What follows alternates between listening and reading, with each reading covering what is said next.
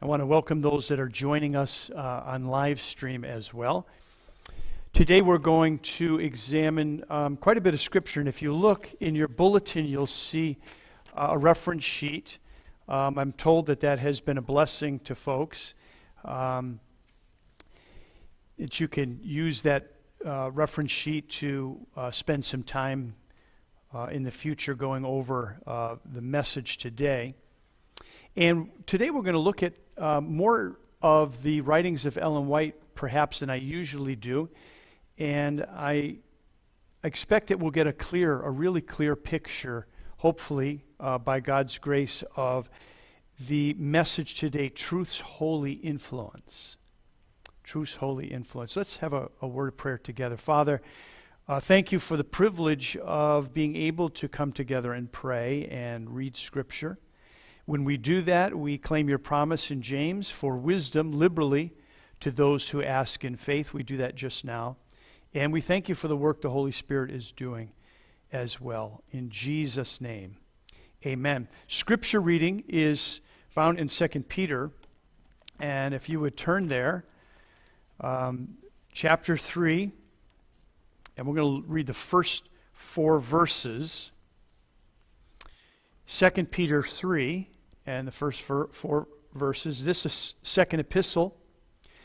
Beloved, I now write to you, in both which I stir up your pure minds by way of remembrance, that ye may be mindful of the words which were spoken before by the holy prophets, and of the commandment of us, the apostles of the Lord and Savior, knowing this first, that there shall come in the last days scoffers walking after their own lusts, and saying, where is the promise of his coming? For since the fathers fell asleep, all things continue as they were from the beginning of creation. It's been 176 years since the Great Disappointment, and we saw the anniversary of that just a few weeks ago on October 22nd. And that great disappointment, as many of you know, led to the formation of the Lord's remnant church, the church that we're part of today. And those Adventist pioneers, like William Miller and James White and Joseph Bates and Andrews and others, those pioneers, they diligently and prayerfully studied the Scriptures looking for truth.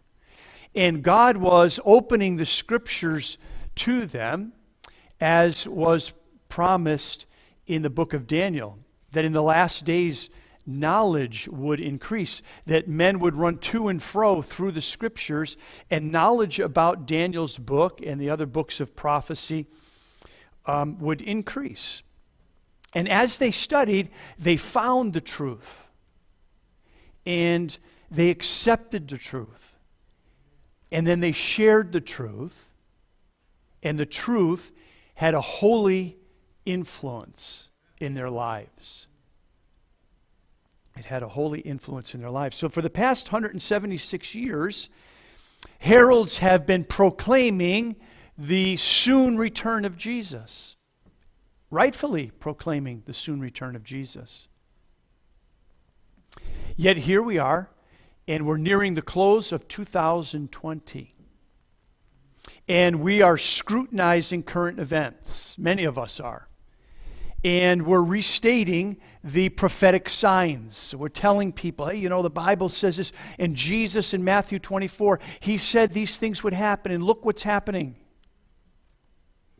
And all of these things pointing to the imminent return of Jesus. While at the same time, many people have become scoffers. And they no longer believe that Jesus is coming soon. And the Bible warned in those verses that I just read that would happen. He said in the last days, scoffers will come, and they'll say, where is the promise of his coming? Because for generations We've been saying that. Has there been an apparent delay in the second coming? Has there been? There has. There's an apparent delay in the Lord's return. The Lord has wanted to come on more than one occasion. Does it mean that we should refrain from heralding the cry that Jesus is coming soon?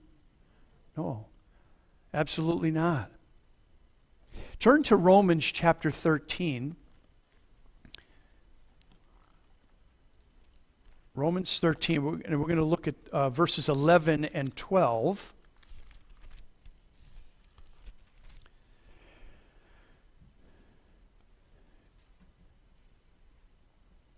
Romans 13, beginning in verse 11, the Bible says, "In that, knowing the time, that now it is high time to awake out of sleep, for now is our salvation nearer than when we believe. The night is far spent, the day is at hand. Let us therefore cast off the works of darkness, and let us put on the armor of light." It's high time to awake out of sleep, for our salvation is 176 years nearer than when we first believed. In other words, we're 176 years closer to the second coming than those that were proclaiming Jesus is coming on October 22nd, 1844. And, you know, does this happen to you? Do you ever just feel impressed, and I believe the Holy Spirit does this, of the things of eternity? Do you ever imagine in your heart what it will be like to be in heaven for all eternity? Knowing that all of the anxiety, all of the burdens, all of the pain, the suffering, the sadness, the concern, all of those things they don't exist anymore. That the perfection of eternity, the perfection of heaven, the greatness of being with Jesus, the freedom to explore, to experience every dream that you've ever had. I was talking to Linda this morning, and we were speaking about musical instruments, and one of my greatest desires is to master the violin and the cello. And, I started playing the violin years ago, but wasn't able to continue with it. And we'll be able to realize those things that we aren't able to do. Be able to see those things that we haven't been able to see, or have questions answered that we're just not going to get answered in this life. And imagining what eternity will be like, how wonderful it will be, how beautiful. Does that happen to you? Do you ever have that experience? That happened to me again this morning. And I'm just thinking, how and why would a person miss that? Because, we make the decision whether or not that gift is ours. The choice is ours. And so, the night is far spent, the day is at hand. And let us cast off the works of darkness. Let us put on the armor of light. Go to Revelation chapter 1, and let's read verse 3. Revelation 1 and verse 3. "Blessed is he that readeth, and they that hear the words of this prophecy, and keep those things which are written therein, for what? The time is at hand." The time is at hand. How about Revelation 22, 6 and 7? Revelation 22, beginning in verse 6. "And he said unto me, These sayings are faithful and true. And the Lord God of the holy prophets sent his angel to show unto his servants the things which must shortly be done." Or shortly take place, depending on your version. Jesus said, "Behold, I come quickly," verse 7. "Blessed is he that keepeth the sayings of the prophecy of this book." In the New Testament, at least 318 times, The second coming is mentioned. It is a major theme in the New Testament. That's one in every 25 verses. And Jesus says, I'm coming soon. Time is short. You know, the nation of Israel, they had a 12 to 14 day journey to the promised land. It took them 40 years. And it's baffling. You're just like, why? Why would a 2-week journey take 40 years? Because of a lack of faith, a lack of trust in God, a lack of obedience to God's expressed will. That's the simple answer. Had they been obedient, had they had faith and trusted God, in 2 weeks they would have been in the promised land. Selected Messages, Volume 1, page 67 says this: the angels of God, in their messages to men, represent time as very short. Thus it has always been presented to me. It is true that time has continued longer than we expected in the early days of our message. Our Savior did not appear as soon as we hoped. But has the word of the Lord failed? No, never, she says. It should be remembered that the promises and threatenings of God are alike conditional. Did you catch that? The promises and the threatenings of God are conditional. Jeremiah, let's go there. I want to show you 2 places in Scripture that bears this out, that His promises are conditional. The Lord would have brought His people right into the promised land. But because they are conditional, the Lord was not able to do that. So we're in Jeremiah chapter 18, beginning in verse 7. At what instant I shall speak concerning a nation and concerning a kingdom, to pluck it up and to pull down and to destroy it, if that nation against whom I have pronounced turn from their evil, I will repent of the evil that I thought to do unto them. Did you catch that? Verse 9. And at what instant I shall speak concerning a nation and concerning a kingdom, to build and to plant it, if it do evil in my sight, that it obey not my voice, then I will repent of the good wherewith I said I would benefit them. Very clearly, the Lord's promises and His threatenings are conditional. If the Lord says, this bad thing is going to happen, and we repent, He's going to stop that. And vice versa. If He says, oh, I'm coming soon, and blah, blah, blah, blah, and then we do evil in His sight, we can't count that promise. Jonah chapter 3. Jonah chapter 3, and we're pretty familiar with the story of Jonah, beginning in verse 4. And Jonah began to enter into the city, a day's journey, so he's in Nineveh. And he cried and said, yet 40 days and Nineveh shall be overthrown.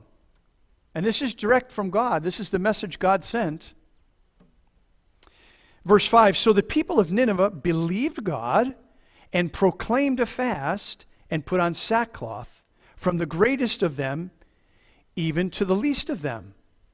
For word came unto the king of Nineveh, and he arose from his throne, and he laid his robe from him, and covered him with sackcloth, and sat in ashes. And he caused it to be proclaimed and published throughout Nineveh by the decree of the king and his nobles, saying, let neither man nor beast, herd nor flock taste anything. Let them not feed nor drink water, but let man and beast be covered with sackcloth, and cry mightily unto God. Yea, let them turn every one from his evil way, and from the violence that is in their hands. Who can tell if God will turn and repent, and turn away from His fierce anger, that we perish not? And look at the climax here in verse 10. And God saw their works, that they turned from their evil way, and God repented of the evil that he had said that he would do unto them, and he did it not. What's Christ waiting for?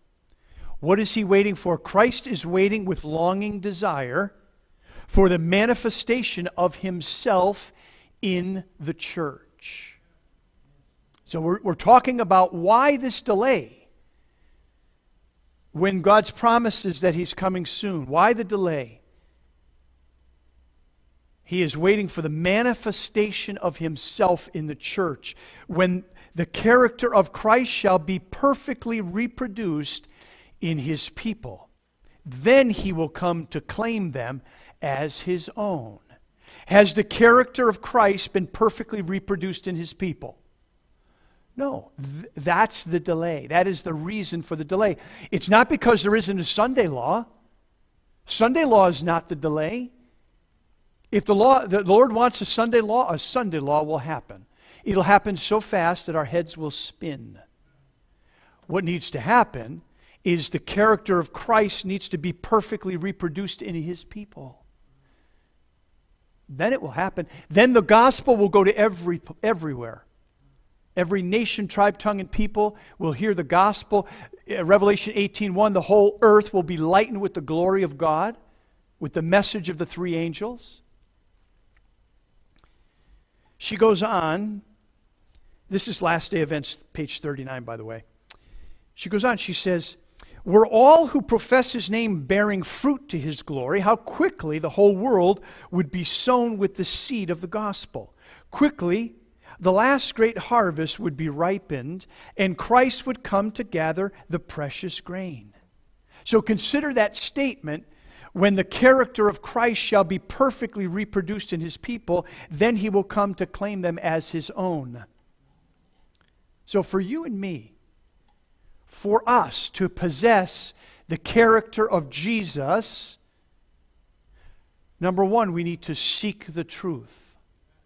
And number two, we must accept the truth. And then the truth will have its holy influence upon our character. You see that progression, right? We seek the truth. We believe or accept the truth. And then the truth has its holy influence upon us. See, many will read the Bible and they will read the truth. And then the brakes go on. And they don't accept it. They don't embrace it. And so it cannot have the influence on the soul. So why is our character transformation necessary? Why is that necessary? Romans chapter 2. We'll look at a few verses to get an answer. Romans 2:24. And you have these references, so if I go too fast for you, you can look them up. Romans 2:24, it says this, "For the name of God is blasphemed among the Gentiles through you, as it is written." So the Lord's name is tarnished based on what people are doing. And Christians are not always the best representatives of Jesus. And many have said, if that's a Christian, I want nothing to do with it. And it turns people away. And what is Satan doing at the same time? Satan is painting a picture of the character of God that is totally wrong. One of the biggest lies about God's character is that he will torture people in flames of fire for all eternity for 70 years of bad behavior. We wouldn't do that. We wouldn't do that to our worst enemy. And the picture that Satan has so successfully painted in that regard makes us more loving than God, because we wouldn't do it. Would you set your worst enemy on fire and make sure that he suffered for all eternity? Of course not. But Satan has painted that picture successfully. The majority of the Protestant world believes that that's what happens when a person dies. If they're not saved, they're going to burn for all eternity. Why is the character formation of God's people so important? Because it vindicates His reputation, His character. Psalm 51 and verse 4.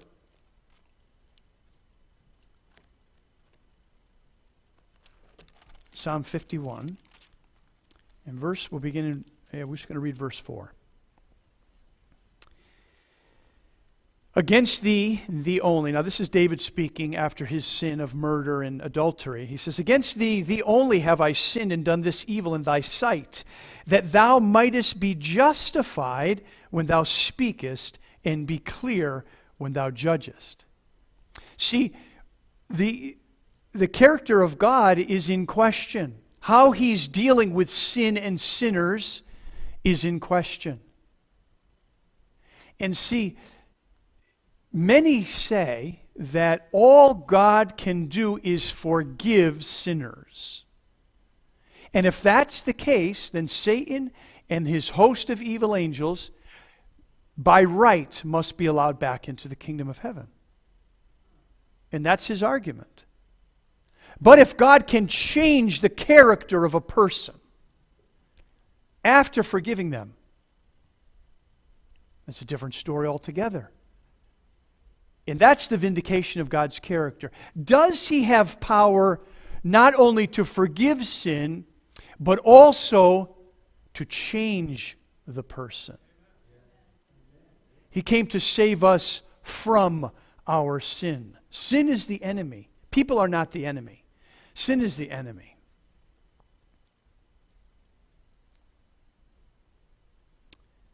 Second Samuel 12. 2 Samuel 12, beginning in verse 13.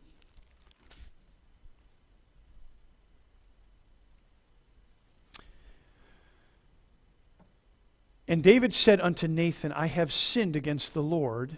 And Nathan said unto David, the Lord also hath put away thy sin. Thou shalt not die. Howbeit, because by his deed thou hast given great occasion to the enemies, because of this deed, thou hast given great occasion to the enemies of the Lord to blaspheme. The child also that is born unto thee shall surely die. So what this is saying is that the actions have consequences that tarnish the character of God. Or actions, righteous actions, they bless the character of God. They raise His character up. They vindicate His character. You know, so many people blame events on God. You know, tragedies happen. Oh, God's mad. And we're going to see that as we get close to the end. They're going to be blaming an angry God for the events that are happening. And then we'll have to appease this angry God by getting together to worship on the most popular day, the first day of the week. That's coming. That's coming. And you know, that's pagan. That's very pagan, that thinking. God is angry, I must do something to please Him.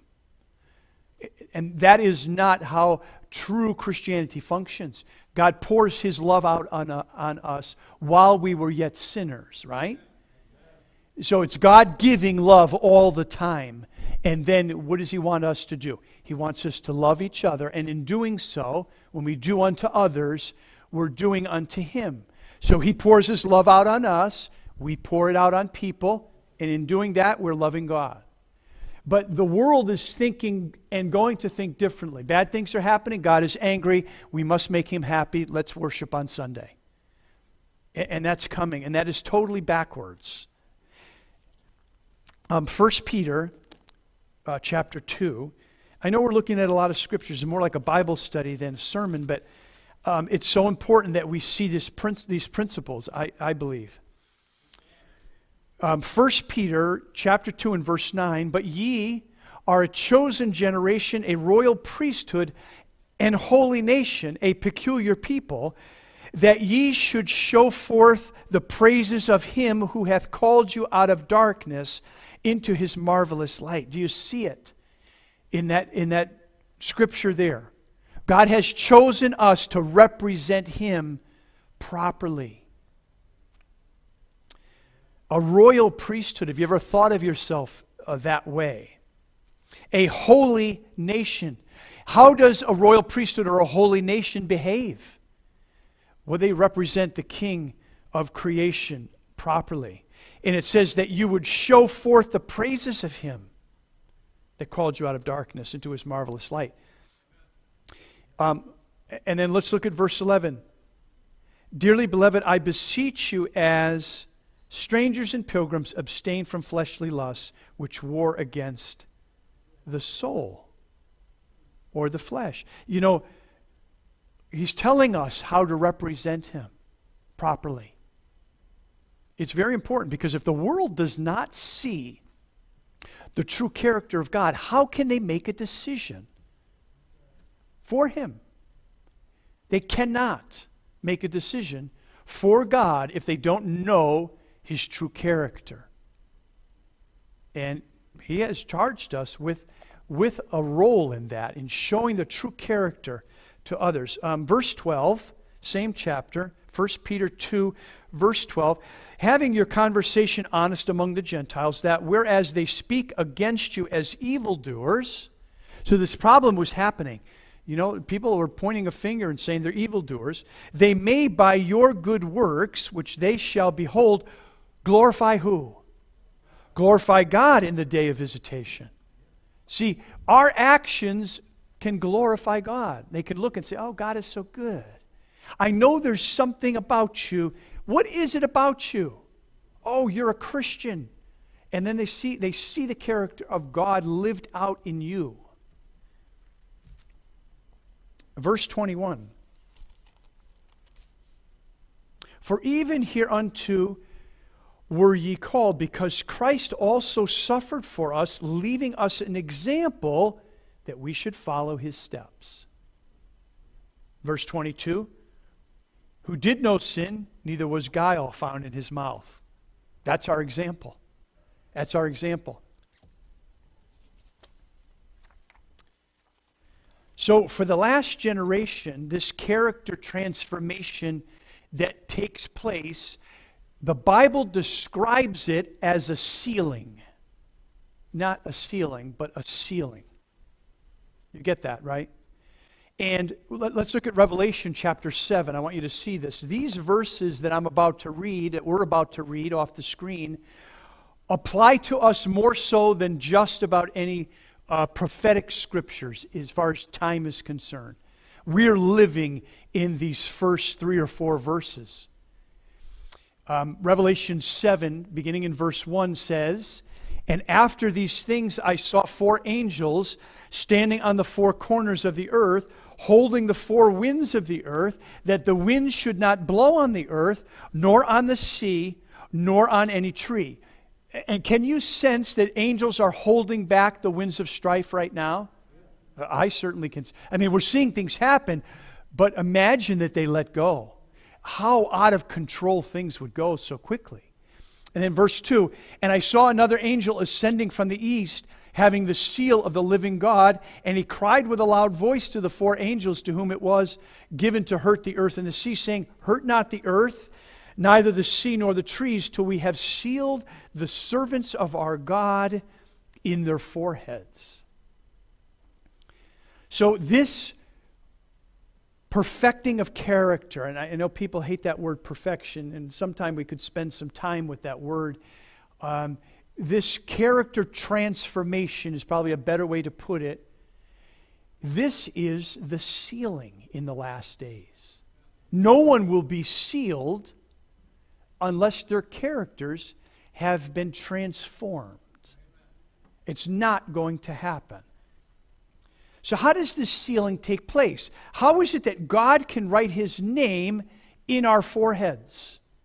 Not on our foreheads superficially. If your version says on, cross that out and just write in, because the proper translation is not superficial, it's deep. It's in the frontal lobe where we make decisions.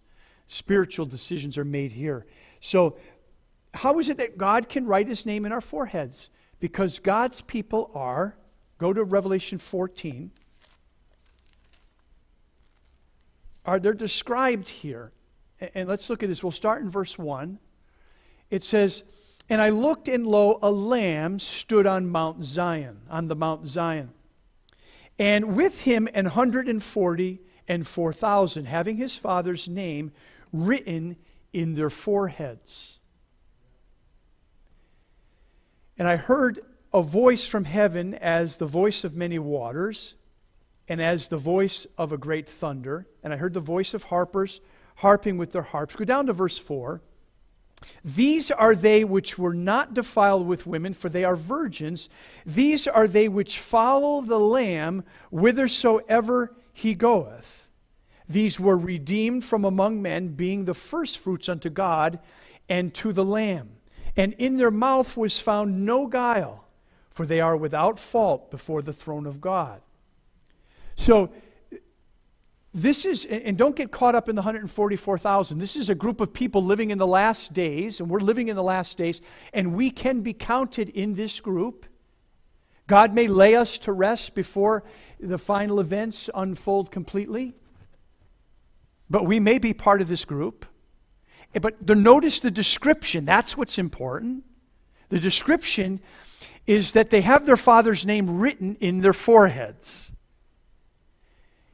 They have purity of doctrine, verse 4.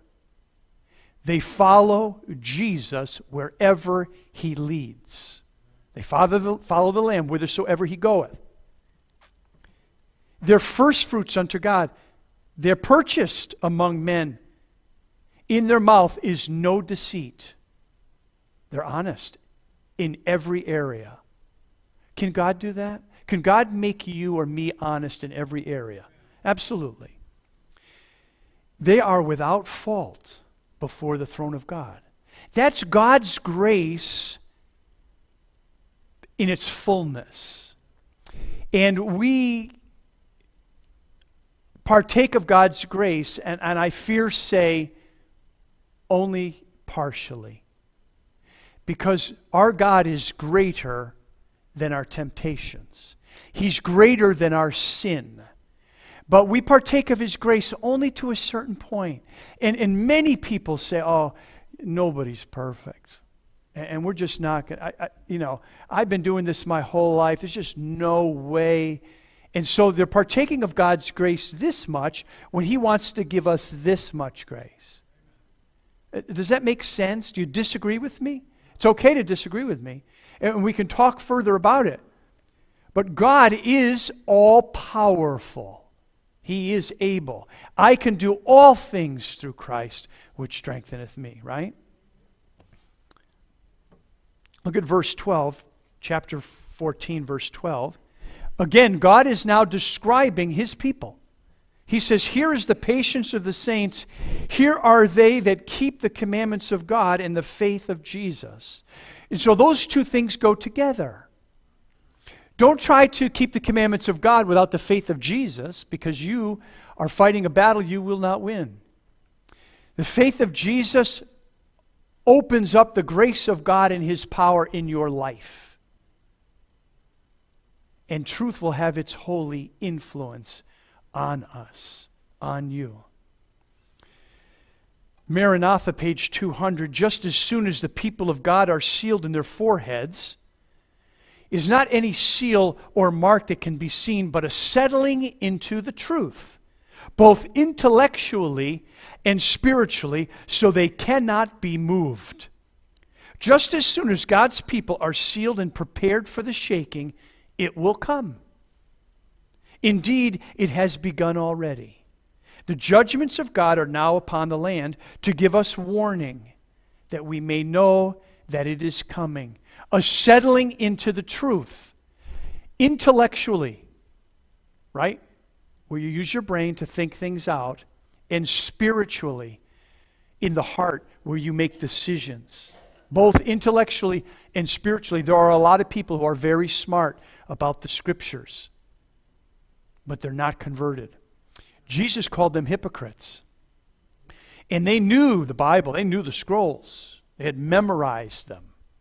Yet, they killed the Savior.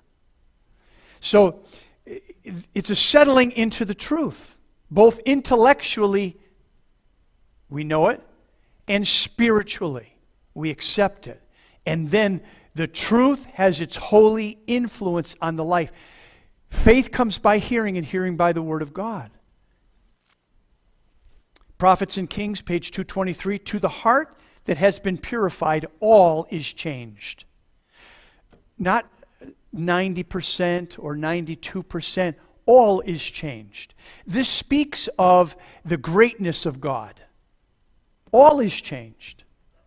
Transformation of character is the testimony to the world of an indwelling Christ.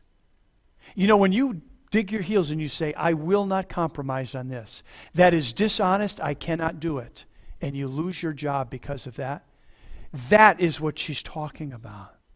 Think of the reformers. Now, they didn't have all of the truth, but boy, were they faithful to the truth that they had. They would go to a painful death rather than pinch a little incense on the altar or at the altar. The Spirit of God produces a new life in the soul, bringing the thoughts and desires into obedience to the will of Christ. And the inward man is renewed in the image of God. See, people, Jesus is not walking the earth today, and so they can't see Him except through you. The indwelling Christ allows people to see Jesus in you, in me, in you, in you. And then they see Jesus. And then they want Jesus. And Jesus is the Savior. And then they're transformed. And then people see Jesus in them. Weak and erring men and women show to the world that the redeeming power of grace can cause the faulty character to develop into symmetry and abundant fruitfulness. See, you know, people are burdened with sin. I was burdened with sin and guilt. I didn't grow up in the church. I was in the world for over 30 years. And so I was burdened with sin and with guilt, and in large part didn't even recognize what it was. And so I did worldly things to mask that, to cover it. You know, you put a little spackle over that hole and just, you know, it'll go away, a little bit of paint. And the world is suffering like that. When you see people doing things that baffle the mind, it's because they need Jesus. Because they're burdened with guilt and with sin, and they've thrown in the towel, and they just said, you know, I'm just, and off they go. They need to see Jesus in us. Isaiah 55. Isaiah 55. Verses 10 and 11. I hope you don't mind that I'm going a little long, but we're getting there. We're not far. Isaiah 55, verses 10 and 11. For as the rain cometh down, and the snow from heaven, and returneth not thither, but watereth the earth, and maketh it bring forth and bud, that it may give seed to the sower and bread to the eater, so shall my word be that goeth forth out of my mouth. It shall not what? Not return unto me void, but it shall accomplish that which I please, and it shall prosper in the thing whereto I sent it. A lot of shalls there, a lot of promises there. God's word will not return unto him void. It is going to accomplish what he said it was going to, the thing that he planned it to accomplish. Now go to Hebrews chapter 4 and verse 12. And I don't know how well you remember my testimony, but this verse, I experienced this verse personally fulfilled in my life, at my conversion. Hebrews 4:12, it says, for the word of God is quick and powerful and sharper than any two-edged sword, piercing even to the dividing asunder of soul and spirit, and of the joints and marrow, and is a discerner of the thoughts and intents of the heart. And then, it goes on and it says that everything is opened. Everything is naked in the eyes of God. That's verse 13. And then it talks about Jesus being our great high priest, verse 14. And then he's touched with our infirmities, verse 15. And then look at verse 16. Very important. Let us therefore, as a result of these things, let us therefore come boldly unto the throne of grace, that we may obtain mercy and find grace to help in time of need. And it doesn't specify different types of need. If you have a need, that's the counsel. Come boldly to the throne of grace. So now let your minds go to the sanctuary. Because where is the throne of grace? It's in the most holy place. And we are to follow Jesus there by faith. We're to cooperate with his ministry that he's involved in right now. Where in the sanctuary is the throne of grace? It's in the most holy place. Where does sealing take place in the sanctuary? Same answer. The sealing takes place in the most holy place, because in the most holy place, sin is blotted out. It's removed. And it is placed on the head of the scapegoat, Azazel. Leviticus chapter 16, Leviticus 23. Read those chapters. And so how does one go boldly to the throne of grace? We do it by faith. And so here is the question as we come to the end. Where are you in the sanctuary? Because many people are still in the courtyard. They're still in the courtyard. Sin, confess, sin, confess, sin, confess. There is no spiritual growth. There's this anxiety, this feeling that's just, And the Lord wants us to be much further along. He wants us to, by faith, have followed him in where the Day of Atonement is taking place right now, where he is in doing the work of character perfection, character transformation, and he's blotting out the record of sin. He's doing away with it completely. He is demonstrating his grace at the fullest level there. That's what he's doing. And we're told in Hebrews, come boldly to the throne of grace, and you'll get the help that you need. What's the holdup? Why hasn't Jesus come? Because his people haven't been sealed. And they haven't been sealed because their characters haven't been transformed to the level of Christian performance that Jesus is talking about. It's what he wants us to have. Because we are to be his representatives to this world. Let's not be scoffers. Because, to a human being, 176 years is a long time. Right? They heralded that cry, and then there was the great disappointment. And then God revealed more things to them, and then they understood, okay, it's a cleansing of the sanctuary in heaven, the Day of Atonement. Okay, we understand that. But, the prophecies of Matthew 24 and Luke 19 and other places, they point clearly to the soon return of Jesus. And so they are heralding that message. We are Seventh-day Adventists. We're telling people Jesus is coming soon, but we've been doing that for 176 years. Why the delay? Because the people of God have not been sealed.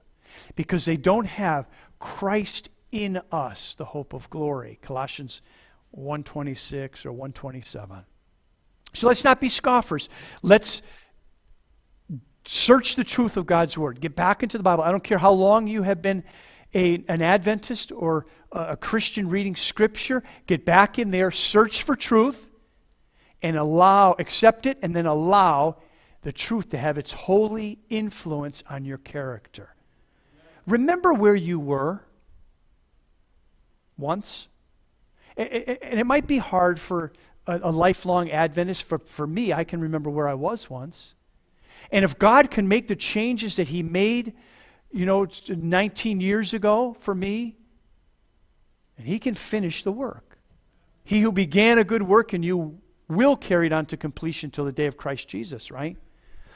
Let's not be scoffers. Let's dig into the truth, accept the truth, and let the truth have its holy influence on us. And we're told we can hasten the coming of Jesus. Let's pray. If you're able to kneel, join me. If not, just bow your heads where you are.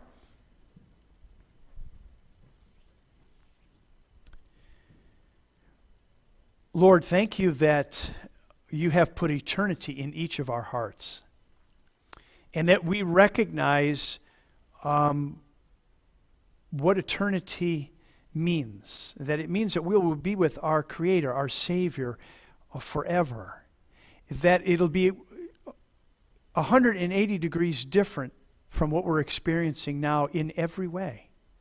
Yes, there are wonderful things that we see and experience on this earth, but it pales in comparison to what you have in store for those that love you. Lord, we don't want to miss that. We want to be with you. We want to see you face to face and thank you for your sacrifice. And Lord, we want to be your fit representatives on this earth. And you will raise up a people in these last days, and they will allow you to change their characters so that we will rightly represent you to a lost and dying world. And Lord, the burden really is on you. You're the one who's all-powerful, and you're the one who's made the promises to do those things in our lives. But we have to surrender to you. We have to allow you to do it. We have to seek the truth and accept it. And then it will have its holy influence on us. I pray that for everyone here. Lord, and if there's anyone that's doubting that that could happen, I just pray, Lord, that they would look at the scriptures presented today, that they would maybe come and ask to learn more. Because it's clear in your word that you are going to do this. We want to be part of that. We're thankful to be in this last generation. We may see you coming in the clouds of glory. And we may not see death. We may not taste death, but be translated when you come. What a privilege that would be. But there's a work to be done. There's a sealing that has to take place. And so, Lord, we surrender our hearts to you now, and we invite you to do the work that needs to be done. And we thank you for hearing this prayer. So we pray it in Jesus' name. Amen.